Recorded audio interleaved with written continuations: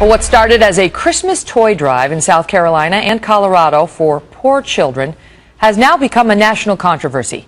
A secular group threatened to sue, and the schools shut down their toy drives.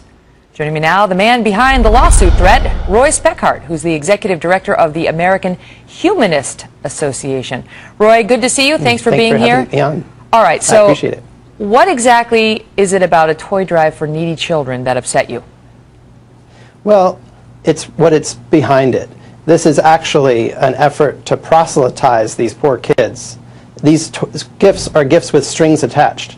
They come with religious tracts and even a place for kids to sign off on that they've converted to this particular brand of Christianity. All right, let me jump in and tell the viewers, because the schools were putting the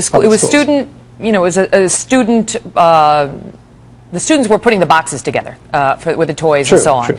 And then this Christian organization, this evangelical group, would ship off the shoe boxes, right? But you're not claiming that the schools themselves put anything religious in those boxes or did anything religious, are you? No, their participation in the program is the problem, though. They could choose a more neutral program like Toys for Tots, but they didn't in this case. It's the fact. Is it the fact that they partnered with an evangelical group alone, or is it the fact that you say the evangelical group put, Christian messages in the shoe boxes? It's the fact that they've partnered with an evangelical group, that the whole program is designed to convert kids. If you check out, Operation Christmas Child's website, they'll talk about the number of kids they've tried to convert and how many they've successfully converted with this program. Okay. And that's not something that should run through public schools. Now, and you claim that they put a little pamphlet in the shoebox and we have a pullout of it. Now, we couldn't confirm this independently, but you are representing to us and to our viewers that this was placed inside some of these shoe boxes or all of them? We don't know for sure.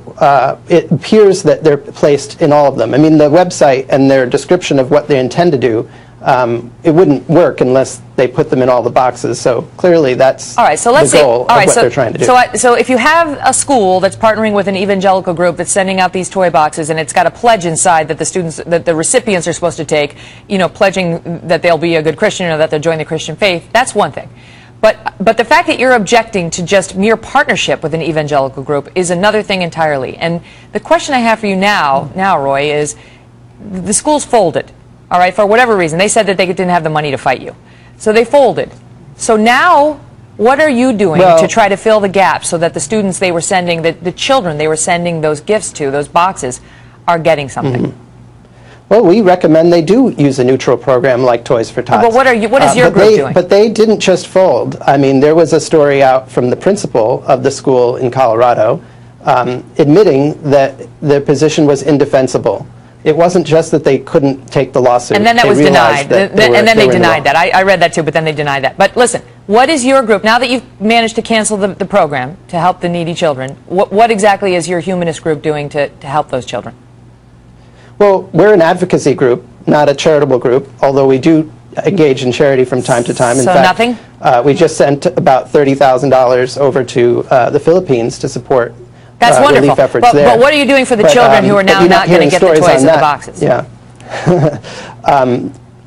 Our program is designed to help the kids to have a clean, neutral, free of church-state violation experience. You have helped save them from the constitutional violation, and that will be a warm comfort to them on Christmas morning. Roy, thanks for being here with your story.